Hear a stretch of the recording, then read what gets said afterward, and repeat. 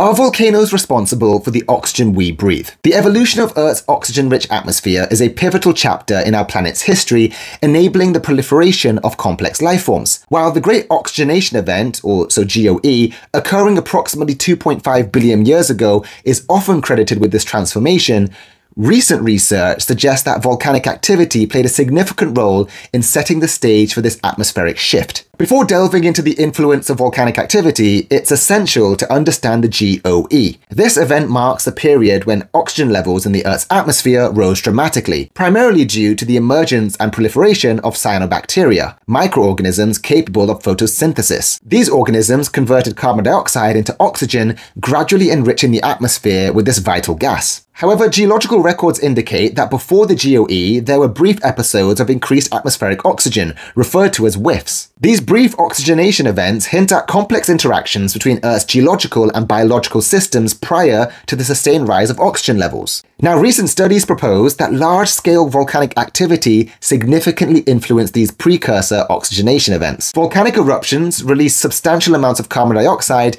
leading to a warmer climate. This warming can enhance weathering of continental rocks, a process that delivers essential nutrients like phosphates into the oceans. An influx of nutrients would have stimulated the growth of photosynthetic microorganisms, temporarily boosting oxygen production. Numerical models simulating the late Archean eon, so 3 to 2.5 billion years ago, support this hypothesis. They demonstrate that intense volcanic activity could have created conditions favorable for these oxygen whiffs by increasing nutrient availability in marine environments, thereby enhancing photosynthetic activity. Understanding the relationship between volcanic activity and early oxygenation events offers a deeper insight into Earth's atmospheric evolution.